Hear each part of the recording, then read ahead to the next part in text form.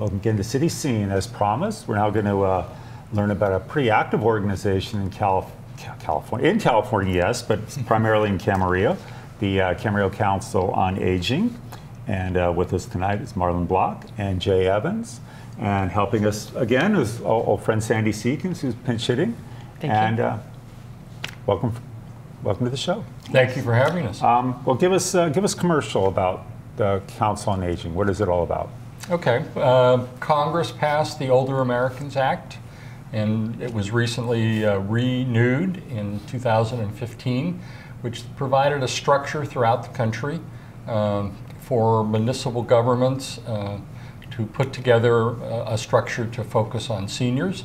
So we have the Ventura County Area Agency on Aging. Sure. And then in each of the cities, the city councils appoint a council on aging. So the Camarillo Council appointed a 5-member executive board to do 2-year terms, and we act as an intermediary between the council, seniors, organizations, and agency serving seniors. Okay. We meet third Tuesday of each month, except for August and December, at 3 o'clock at the Community Center on Burnley. Excellent. And how long are you two in the midst of a 2-year term? How long have you been involved? Is that? I'm in my second term. I picked up a term from someone who left, so it's been about 1.5 years I've been working with the council. Jay? And I'm in my second of a 2-year term, so I've been involved for about 2.5 years. Oh, excellent. Oh, that's Good. wonderful. So the focus of CCOA is for Camarillo seniors to become aware of these safety nets. Can you explain what those safety nets are? Yes, we're using the term safety net to refer to not-for-profit organizations in the community who provide services for seniors and others, either at no charge or on a need basis. Right. And differentiating those from governmental agencies. Okay. Okay. And then this is all leading up to a community workshop next month? Actually, yes. In the month of October, we have what we consider an educational panel presentation. So we're going to have 4 not-for-profit organizations in the community be on a panel. We have a presentation in the first half of the event, and then a question and answer. And this is our 3rd educational presentation done by the Council on Aging. And these are going to be held where at? At the City Council chambers from 10 a.m. to 12 noon on October 27th. Excellent, excellent. So then within these assistance agencies, you have a program called the 211. What is that? Yes. 211 is a county-funded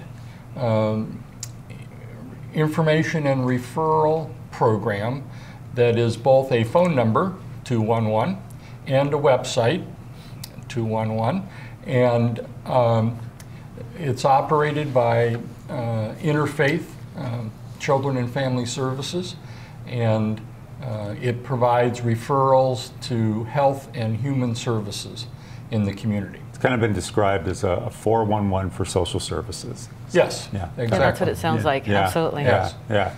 And also, I mean, we've got some, you touched on one, community center, which we'll get back to later, but certainly the Camarillo Healthcare District has a wealth of resources and services as well.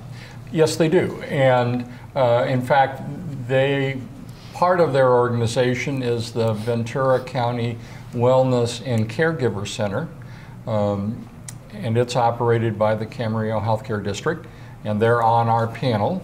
And then obviously camhealth.com is their website, where you can get information about their programs, their adult day program, and other both evidence-based and recreational type activities that they present throughout the month. Yeah, and they send out a quarterly Healthy Attitudes, which is their catalog of events and activities. Oh, that's nice. Yeah.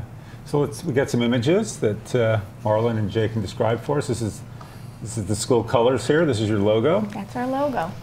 Very cool. Got the Camarillo bougainvillea in there. Yes, Yeah. yes, we do. That's pretty.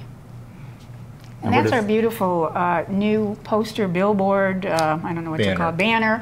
If you see us participating in any kind of activities around Camarillo, this comes with us. This is kind of new, front. Yeah. the new little Very cool. Aging Smarter logo. This is the community meetings. So 2 in September, 2 this month and 2 next month. Yeah. Yeah, this is associated with a village-to-village feasibility study. Okay. So we can maybe come back to that if you want to flip through some more images. Yeah. That is the flyer for the local safety net presentation that we just talked about. And that's for the other part of the feasibility study, the presentations we're doing. And our close-up of our little Age smart, green logo. something everybody should think about, I guess. Yeah. Huh? Yes, live well figured, and definitely. age smart. The survey is going to be part of the feasibility study too. It's a package, big project we're working on. This was one of our biggest projects last year. You should see this everywhere, whether you're a senior or not. No, we see, all yeah, over they're Camarillo. definitely at City Hall. Yeah. We have those at City Hall. Yeah. Yes, we actually advertise our educational presentations by putting a utility bill insert in from the city of Camarillo. It goes out to 20,000 households that get their city services. Great way to get the word out. Yeah. Yes. Excellent. So you keep talking about this feasibility study. What is that? Well, there's a concept, it's called Village to Village. It's a nationwide program that different communities have adopted. The first one was set up in the year 2000 in Boston, and the whole idea is a concept of having a kind of a community-based, volunteer-run association of people that allows seniors, especially as they age, to have access to all the kinds of services that they might need with a kind of a concierge approach. Anything from a handyman, or I need a teenager to help me undo a bulb in the ceiling, or I need help finding a doctor, or I need a ride, any kind of service that you can imagine. Would it be established through like a separate website, or? Well, yeah, that's part of it. We're in the feasibility study stage right now to determine whether the people in the Camarillo and Somas area would even be interested in it. There are 2 villages right now nearby. One that's been established for the past 6 years in Santa Barbara, which is already existing, and we're trying to get some information from them, visit them, see how they operate. And the Conejo Valley has just established a village that is in its formation stage. They're not live yet. They'll start providing services in April of next year, 2017. So I'm a senior. How do I find out about this? Well, we're going to have 4 different, maybe more, but right now we have 4 scheduled presentations, community meetings, 2 in September, 2 in October. They're on the flyer that we showed just a little while ago. They're going to be on are they going to be in the utility insert? I don't think they are. No. But we have advertising coming out about them in the Acorn, and there'll be information all around. And at these meetings, we'll share information about this concept.